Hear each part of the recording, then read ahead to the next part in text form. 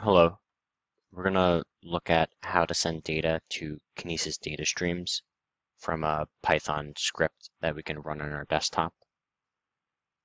This is referencing the GitHub repository located here, Flink Kinesis Data Analytics.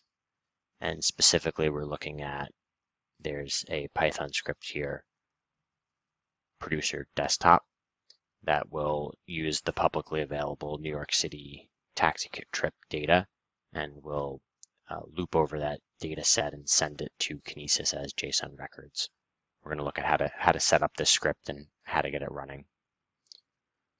The first step before we get too far into running the Python script is we will need a Kinesis data stream to send our data to.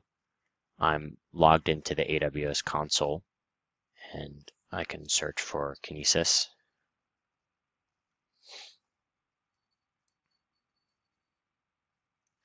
And I can choose to create a data stream here, a Kinesis data stream, or I can also pick off the menu here, go to data streams, and then similar, hit create data stream. I'm going to name my data stream Yellow Cab Trip. It makes it a little bit easier because that's the default name in the Python program. You can, of course, if you name your stream something different, just change it here. And then I'm going to put 3 shards. How many shards you pick does depend on, it's up to you. The program is flexible enough to send to as many shards or as few shards as you choose. And I'll create the data stream.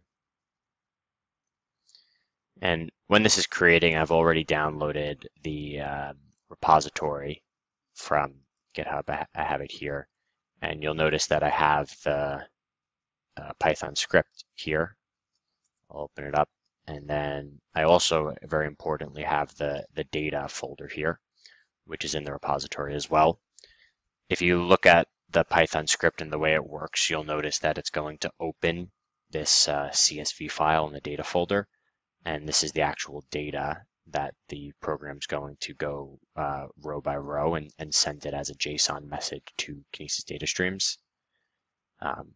This is what a message will look like that the program's going to send. So if you want to get a sense for the types of columns that are there, it's a sample message.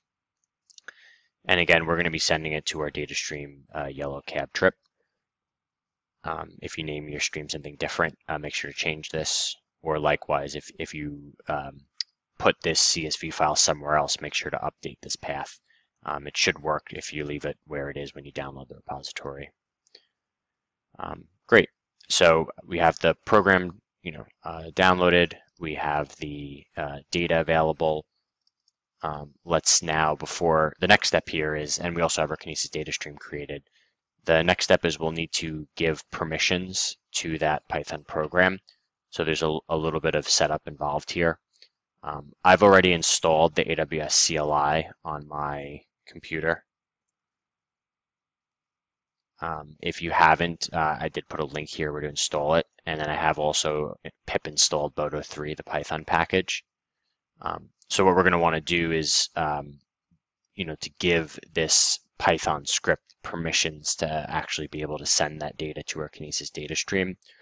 We're going to type AWS configure. And it's, our system's going to ask us for an access key and a secret, which it'll use to authenticate. So let's review where we can get this access key and secret from. I'm going to go to IAM in the AWS console now, Identity Access Management.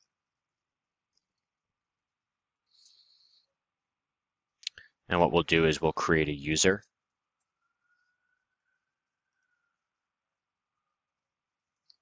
Add user. You can name your user whatever you like. And we're going to here select access key programmatic access. We need to give our user permissions. There's a couple ways to do this. I'll just create a group for now, and I'll probably attach admin permissions to the group, which is certainly more than what is needed. I would definitely consider scoping down the permissions. This is just for development, so I think it's okay. create that group. And we'll make this user part of the group, so the user will be part of this admin group and will have administrative access. And then we'll hit review and create. And what we'll see now is what's available here is an access key and a secret. And this is what the console is asking us for. So it'll be good to jot these down somewhere. And again, what you'll want to do is you'll want to enter your access key and then your secret. So let me take a minute and jot these down. Great, so I wrote down my access key and secret. So I'm going to hit close. And then I've gone ahead and I've entered them both in the 2 prompts above. And once you enter your access key and secret, the AWS CLI will ask you for your region.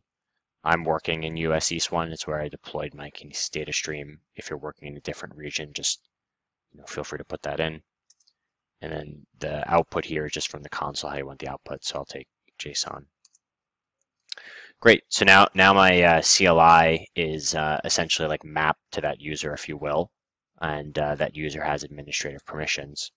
So when I go to run my Python script now, it should be able to connect and send the messages to our Kinesis Data stream.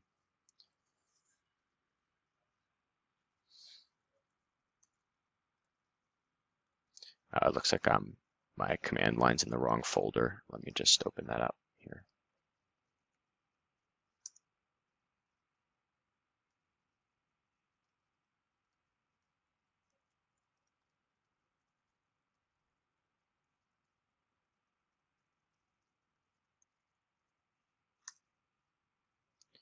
And the Python script will take a minute to open the CSV file, and then it'll start sending messages.